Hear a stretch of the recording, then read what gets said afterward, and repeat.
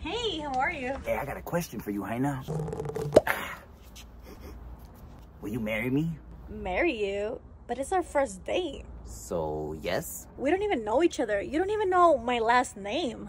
I know all your last names. Guadalupe Ramirez, Octavio Mulita Martinez, Hijo de la Chingada, Cuca Bien Sucia, Sanchez. Oh yeah, also, Heina, you failed your GED test like 10 times. It's okay, the questions are hella hard. I took it before.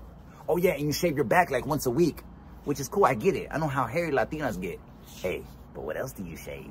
How the hell did you know all that? Because, Heina, I work for the IRS. Ah, just kidding. You got all scared because the kids you claimed aren't even yours. Nah, I ain't tripping. Serio, though, I use SpyFly to look you up, homie. It's a website you can use when you're a little iffy about someone. But once I figured out who you were, I realized we were soulmates, homie.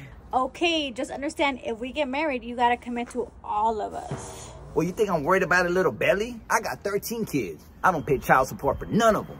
So I can give my whole paycheck to you. Plus, Heina, once we get married, you'll be able to fix my papers. And then I'll move up from fry cook at Jack in the Box to assistant manager. I'm not gonna be able to fix your papers though. I don't even have my papers. What? I'm part of the DACA program. I'm a dreamer. Anyways, when are we getting married? Puta, keep dreaming. It's the third time this week.